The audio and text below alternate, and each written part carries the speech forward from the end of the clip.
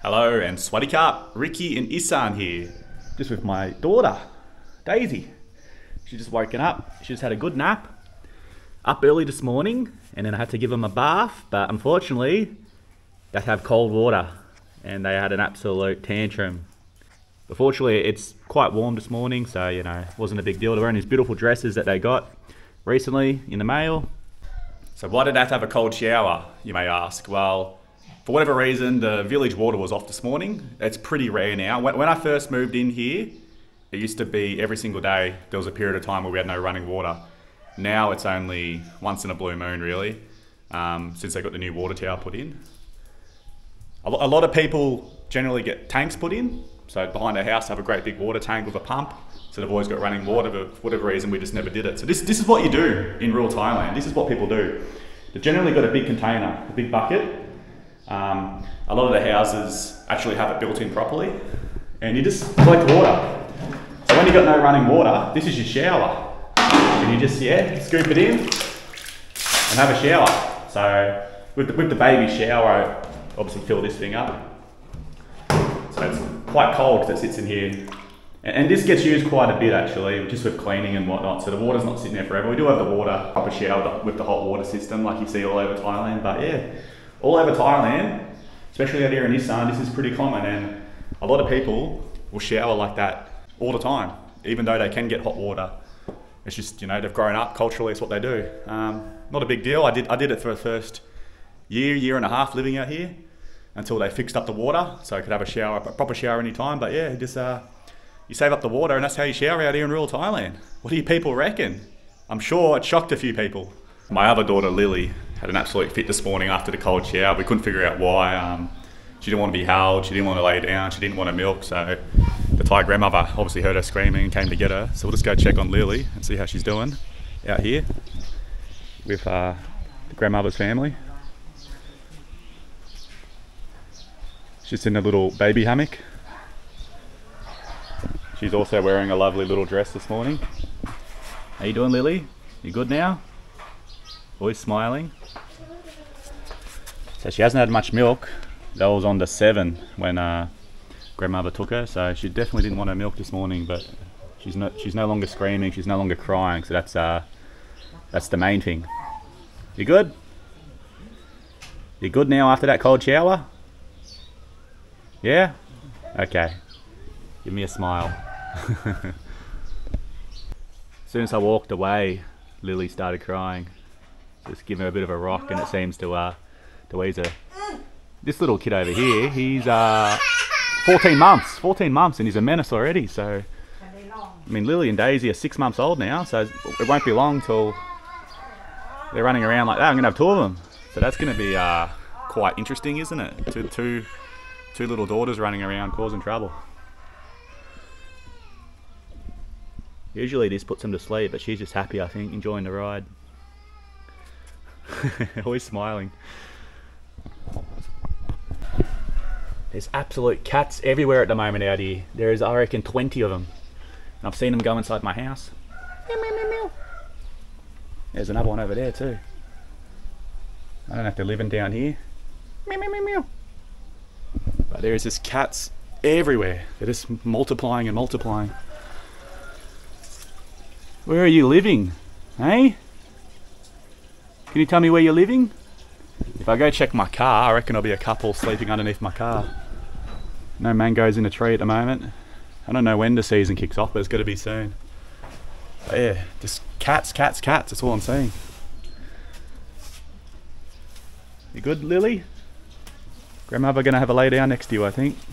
They've got all the herbs growing here, and they put up this green netting for New Year just to protect the car. They brought another car, the Thai brother-in-law, and they're actually selling the green one out here. So a lot of people ask me about the green one. They're selling it for 22,000 baht, I believe. I'd buy it if it was an automatic. Brilliant little thing, I love it. Fun to get around town, but it's a manual. I don't really want to be messing around with a manual because I don't have a whole heap of experience driving a manual. And just, you know, the roads out here in Thailand, no good for me, I think. Let's have a look. Usually I've got a couple sleeping under here every single time I look. None today. But yeah, I don't know. I don't want the cats getting killed, but there's just too many around at the moment. There are a few people out here. Lady's getting some fruit or something out the tree over here. Just an average day in the village, I guess. People are out in the farm. Yeah, getting some sort of fruit out that tree. You good? You good? Yeah, you good? Your sister's good. Been hitting the bike heaps, going to get in my lunch like I said I was going to do, and I feel good. I'm feeling really good now. I'm going to just smash down these bottles. I always take care of this. I told the Thai grandmother not to worry. That's my job, because she does a lot to help me as well, obviously. And yeah, I've got to get that cleaned, and I'm going to hop on the bicycle. I've actually fixed up the wheel, my road bike. I've had this thing for years. Fixed up the back wheel, and I cycle down to town and get my lunch, and yeah, get some exercise in as well. So I'll get the bottles sorted. You can go spend some time with grandmother after I finish cleaning the bottles. Hey, you love your grandmother time, don't you? Little scratch here. And then go grab some lunch.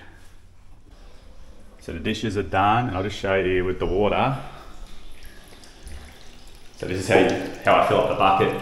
It's only just drizzling out, so I just use a shower attachment. And as you can see, the water pressure is not high enough that the water heater won't even turn on. So you have no choice right now but to have a cold shower, or shower with a bucket if you want to. You want to shower? No? All right, everything's sorted. The babies are with the grandmother. I'm gonna just hop on my bike now. Got my little backpack here. All you need is your phone, because you've got the QR payment system in Thailand. It's about 10 k's into town. I'll go grab my lunch. I think you know what I'm going to get. I'm going to get my usual, if she's open.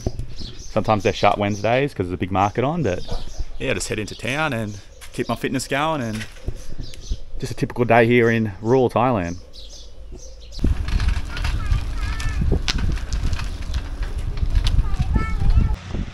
Don't know if you can see that or even hear me, it's quite windy. But this whole field's been getting harvested by the machinery. All the sugarcane's been getting harvested for 3 days now. Quite a big plot they've got, still going, and we've got a full truck up here just about to take off, and another truck waiting.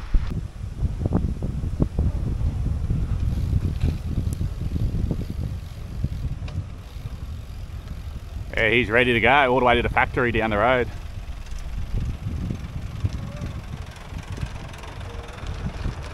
What we got up here? A bit of traffic. I'll go on the left, but the baby cows generally get a bit scared. Come on, Carp.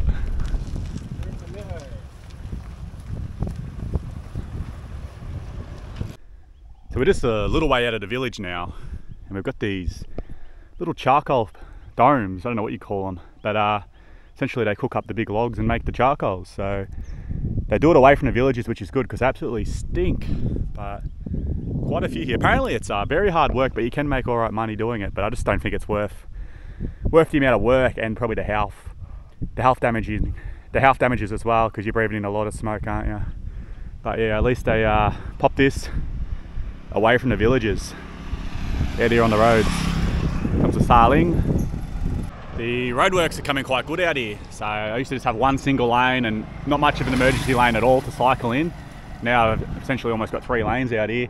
You still get the odd pickup truck or ute zoom past you doing 130 k's an hour.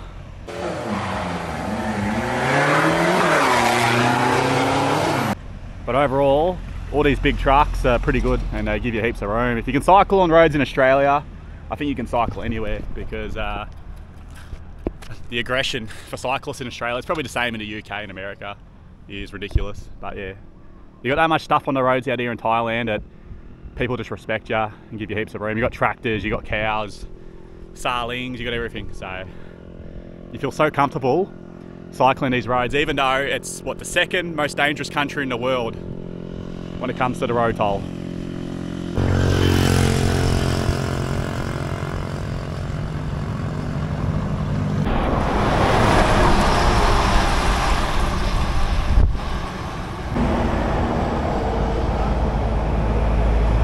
I was so hungry, and that krapao tastes like the best krapao I've ever had in my life. Why is that? Why Why is that? Why when you have foods when you're hungry does it taste like the greatest thing you've ever eaten? So this is like the local football field in town here, and every Wednesday morning we have a market on. They're just packing up now. It starts early and it's 11:30 and they're packing up. It's too early for me. My mum used to love coming down here on a motorbike every Wednesday morning. I'll just cycle through the front of it to show you guys what it looks like, but it's just a standard little Isaan morning market, I guess. One a week for this town where I am out here. Looks like we've got some fruit trees over here. And a little monument for, I think it's Yarmore, the lady who led the army to defeat the Lao or the Burmese a long time ago in these parts of Thailand. Plenty of clothing and shoes, all sorts of things at this little market. All your typical foods, of course. Still pretty busy. But yeah, it looks like all the vendors are just packing up now. A lot of them will actually sleep out here the night before.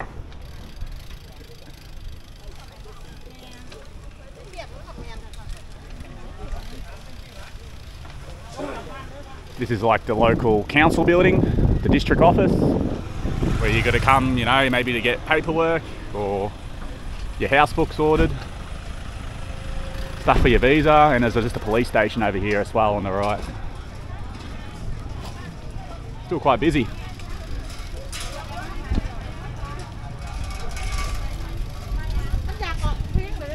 The sunglasses store over there, I reckon that was where Mum got a few sunglasses from in there. Yeah, nothing too fancy, but it's alright for the local area, isn't it?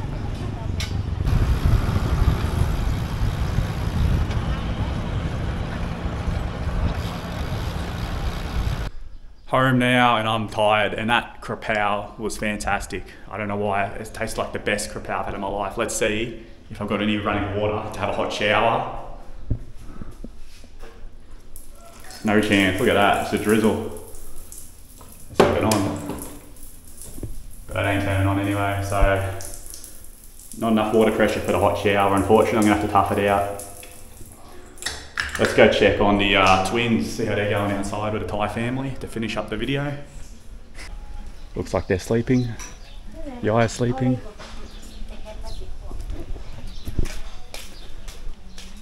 Lily's fast asleep.